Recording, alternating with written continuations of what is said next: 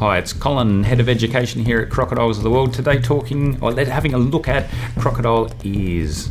Now, crocodiles are water's edge, water's surface predators, so their main senses are on the top of their head, and that includes the ear. Where is it? A lot of people ask us, do they have ears? Yes, indeed. Just behind the eye, you will see this little slit, and that's where the ear is located. Beneath that little slit, that's the ear flap. If we were to lift that flap, we would see the eardrum just below that. Now, crocodiles do rely on hearing. You think about crocodile habitat, swampy marshlands, things like that.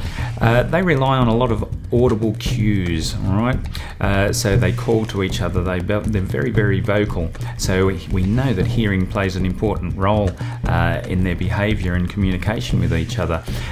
So their hearing is very, very good. It's not as quite a broader range of hearing as the human ear. They can't hear some of the higher pitched sounds that we would be able to hear, but at the same time they respond to some of the deeper frequencies that are below the level of human hearing.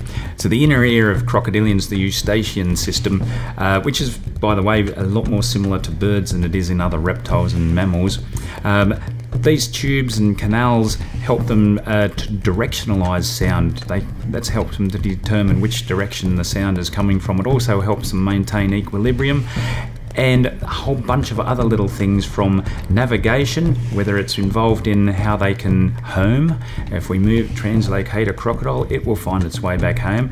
The inner ear is partly involved in that, most likely. More research needed on that one.